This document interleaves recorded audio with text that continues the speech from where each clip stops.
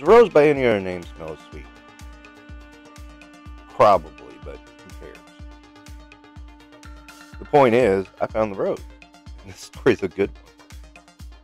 So, my local Walmart that gets next to nothing got in the retro Spider-Man wave. And it sat there for 3 weeks.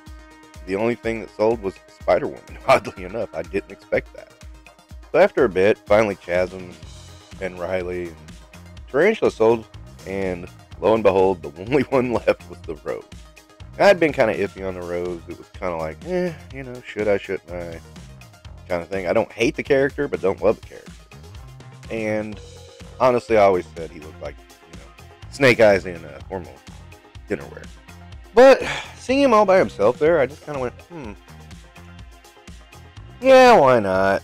I mean, good gangster for my Spider-Man display, ultimately. It's not like I don't know the character, and I do remember the reveal of the Rose way back when, so that, that didn't hurt either. So, I grabbed him and headed up to the counter, thinking, okay, 25 bucks, ring it up, boom, 10 whole dollar.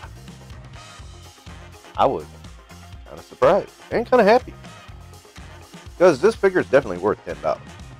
For the most part, it's just a suited body, and of course the suit's going to limit articulation a slight bit.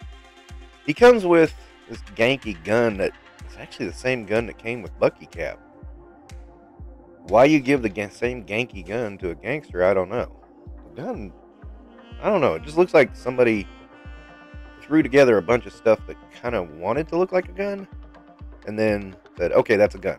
Anyway, you give it to your top gangster, you give it to your top hero. No one knows the difference. And then there's another gun with an extended mag. Why? Who knows?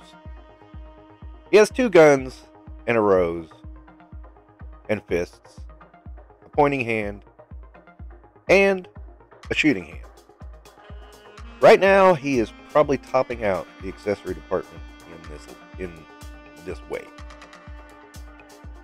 As such, you got to give him props for that. But here's the funny part: he only has one hand to hold the gun or the Rose.